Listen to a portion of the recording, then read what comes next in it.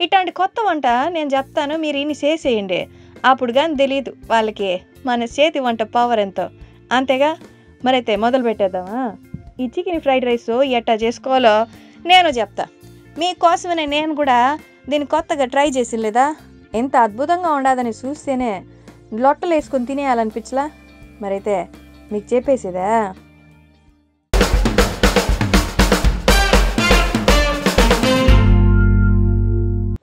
దీనికోసం ఏం చేస్తారంటే, ముందు ఒక గిన్నె తీసుకొని దాంట్లో నీళ్లు పోసుకొని ఒక కప్ బియ్యం వేసుకోండి. మీ ఇష్టము. ఆ పొడుగు ఉంటాయి బియ్యం, అదన్నా వేసుకోండి, మామూలు ఇంట్లో చేసుకునే బియ్యం అన్నా వేసుకోండి. దీంట్లో నూనె వేసుకోవాలా, కొద్దిగా ఉప్పు కూడా వేసుకోండి. నూనె ఎందుకు వేస్తారంటే అన్నము పలుకులుగా వచ్చేదానికి. అట్టనే ఉప్పు మనకు అన్నం సరిగ్గా గలవపోయిందంటే ఉప్పులో రుచి వచ్చేస్తా. 75-80% ఉడికిన తర్వాత ఇట మాదిరి వడగట్టేసుకోండి. సరేలే, ఇప్పుడు ఒక ప్యాన్ తీసుకొని అందులో నూనె బాగా ఒక 5 స్పూన్లు పోసుకోండి. ఎముకలు లేకుండా ఉండే చికెన్ ముక్కలల్లో అదే ఒక కప్ వేసుకోండి. చిన్న ముక్కలు కట్ చేసుకోవాలి, అప్పుడే తినేదానికి కూడా బాగుంటుంది. లేదంటే బిర్యానీ అయిపోదా. నూనెలోనే వేయించుకోవాలి. ఇప్పుడు దాంట్లోనే గుడ్లు కూడా కొట్టేయాలి. 2 గుడ్లు కొట్టి అట్టే వేసినా దాన్ని కలపబాకండి. కొద్దిసేపు ఉడికిందనుకో అప్పుడు కలుపుకోవాలి. ఎందుకంటే కొంచెం గుడ్డు అనేది అట్టనే మనకు కనపడాలి. దీంట్లో క్యారెట్ చిన్న ముక్కలు కట్ చేసుకునిందే 4 స్పూన్లు వేయండి.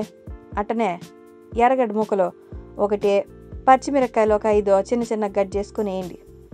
మళ్ళీ ఈ బీన్స్ కాయలు కూడా చిన్న కప్పు వేసుకోండి. మళ్ళీ అట్టనే ఒక క్యాప్సికమ్ తీసుకుని సన్నగా కట్ చేసుకుని దీంట్లో వేసేయాల. క్యాబేజీ కూడా కట్ చేసి వేసుకోవాలా. కరివేపాకు కూడా కట్ చేసి వేసుకోవద్దా. అన్నీ వేసేసుకున్నామా, ఇప్పుడు కలిపేసుకోవాలా.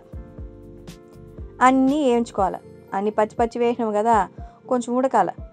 మళ్ళా మీడియం ఫ్లేమ్లో పెట్టుకొని ఉడకబెట్టుకోండి.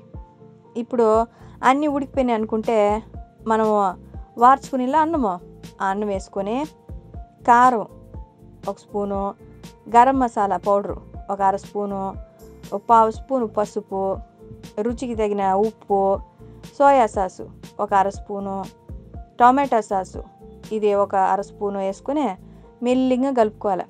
బాగా కలిపేసినారనుకో అన్నం అనేది ముద్దగా అయిపోతుంది. అలాగా కలుపుకోవాలన్నమాట. ఈ మాదిరి మన కలర్లన్నీ అంటే మసాలాలన్నీ లాస్ట్లో వేసినాం కాబట్టి అన్నం కూడా చూసేదానికి రంగులుగా భలే బాగుంటుంది.